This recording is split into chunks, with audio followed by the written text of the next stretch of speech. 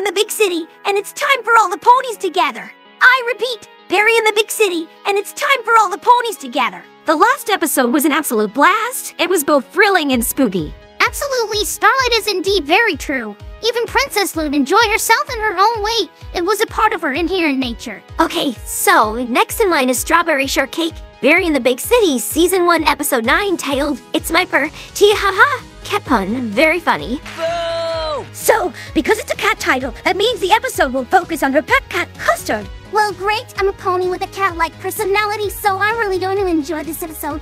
I'm feeling pretty confident about what McFarville has in store for us. Please don't disappoint me. Minha! Well, let's see what you got. Let the 9th episode begin. Bright, Princess Light Sparkle is gonna start the episode now. So let's go.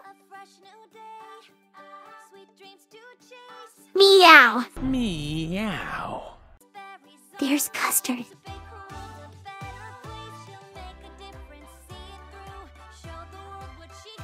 Oh, my stars. I just had a light bulb moment. Ashley Ball is the one singing the theme song. And she's not only the voice actor for me in Rainbow Dash, but she also voiced Plum Pudding in Berry Bitty Adventures. Oh, well, that's intriguing. A fun fact indeed. Same old story, same situation. This is a very important cupcake order. If I were here with her, I would definitely want to help in baking cupcakes together. We make great baking buddies, don't we? Ah, she is such a cute little cat, isn't she? Oh, not now, Custard. I have to finish this special order before tomorrow. Strawberry, it's a special day for her today. Perfect.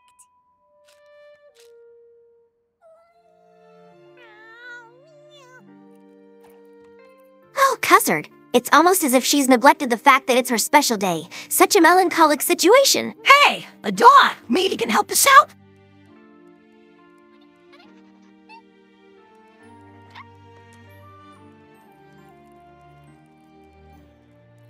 Oh, I see. Cupcake and Cheesecake noticed Custard's sad demeanor. Poor thing. Surely means her animal friends.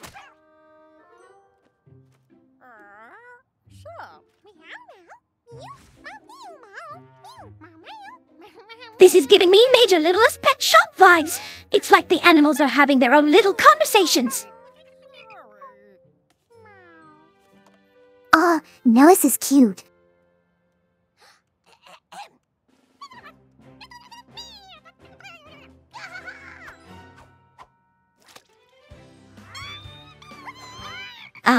What are their pets planning exactly?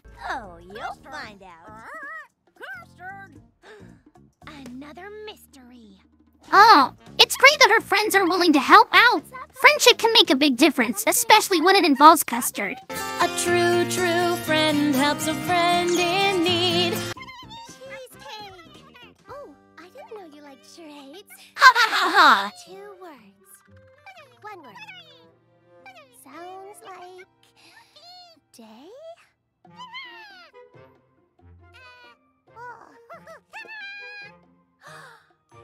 Day! Here, friend! Hey, Lemon. Who forgot what? This way! Strawberry. Forgot. Custard! Yes, she failed to realize that today is Strawberry's birthday. They need to throw a party to celebrate. Only one Earth Day. Every day should be Earth Day. Oh, Earth Day. Well, Earth Day is truly special. Over 1 billion ponies come together to honor Earth Day, working towards safeguarding our planet from harmful threats such as pollution and deforestation. Through simple acts like cleaning up trash and planting trees, we are actively contributing to creating a better, more sustainable world for all. And additionally, this is why Misty planted a tree to symbolize her transformation for the better and make your mark chapter 5, and the heartfelt song her friends sang. Hence, that's the reason Misty is a reformed pony friend of mine from a future generation. Birthday! Strawberry forgot Custard's birthday. That's what we've been trying to tell you, darling. Yeah. That's what we've been trying to tell you. What's up? You forgot Custard's birthday. I did what now? So what are you hiding? Birthday, the one that's tomorrow? Huh? Wait, what? Hold on, did you say her birthday is tomorrow? Okay, she's been feeling down for no reason at all. Oh, that's awkward. Or what the main ingredient was in this important cupcake order? Oh, look at that. She sprinkled in some cat food. So cute. Lemon? That's cat food! Meh. Lemon, you ain't a cat like Custard, silly. Exactly. Excuse you, Lemon and Apple Bloom. Surprise party tomorrow, but since every berry and every pet is here now, I guess we get to have the party a day early. Oh, fucking yeah. Double the party, double the excitement. Hooray! Custard.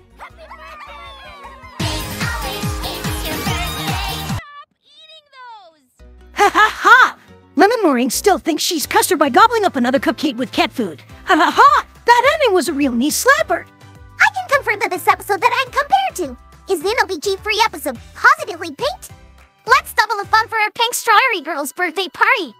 I really have to say, girls, and Spike, I absolutely adored that first Pets in Trend episode. It was truly a delightful watch, and that was, it's my part.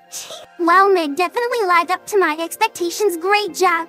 The pets had a truly beautiful episode. Custard, the loyal and caring pet is Ferrari Shortcake, couldn't bear to see her beloved owner's birthday go unnoticed. As she watched the days pass by without any minute of the upcoming celebration, Custard knew she had to take matters into her own paws. Gathering the other pets in the neighborhood, Custard chartered a plan to make sure Ferrari Shortcake's special do is not forgotten. And you remember Ponies, that episode? It's the one where Pinkie Pie's friends turned all of Ponyville pink, just like her. But oh no, Minnie makes a Nick. Her birthday is the next day, but it's weird as they're gonna celebrate it today birthday. Yes, Positively Pink. That's the episode you're talking about. And I can see the comparison there. It must have been quite amusing for me to see Lemon trying out strawberry cupcakes for Custard, especially since they were sprinkled with cat food not just once, but twice. Silly Lemon, I take delight in that particular one.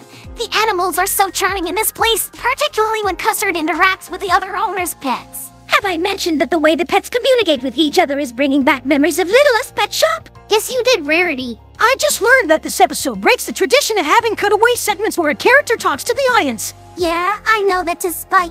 To sum up, Meg, you really knocked it out of the park with that episode featuring Custard and her furry friends. You impressed me.